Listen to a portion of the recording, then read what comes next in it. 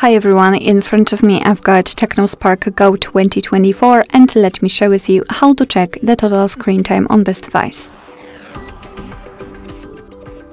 Let's start with opening the settings, and here we have to scroll down to the very bottom to find digital well-being and parental controls. So let's tap on this option, and right here we've got the information about the screen timeout. As you can see, in my case it was 57 minutes, and most of the time I've spent in the settings.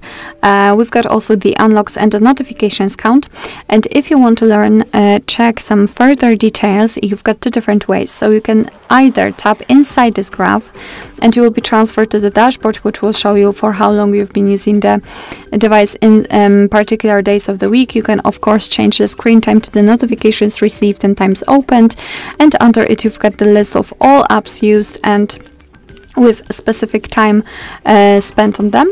And the second way is to type directly on the app. So for example, the settings in my case, again you will have this dashboard, but this time you can check the time tightly connected with this one app. Again, you can change the screen time to the notifications received and times opened, and daily to hourly.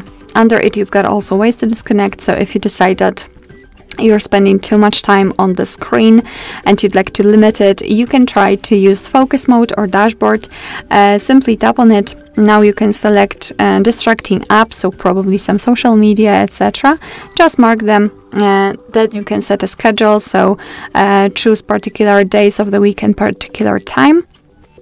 For example, during your work or studying or something like that, and then tap on turn on now, and thanks to this you can decide your device will simply hide the notifications from those apps during your specific schedule, so I highly recommend. Alright, so that will be all. Thank you so much for watching. I hope that this video was helpful, and if it was, please hit the subscribe button and leave the thumbs up.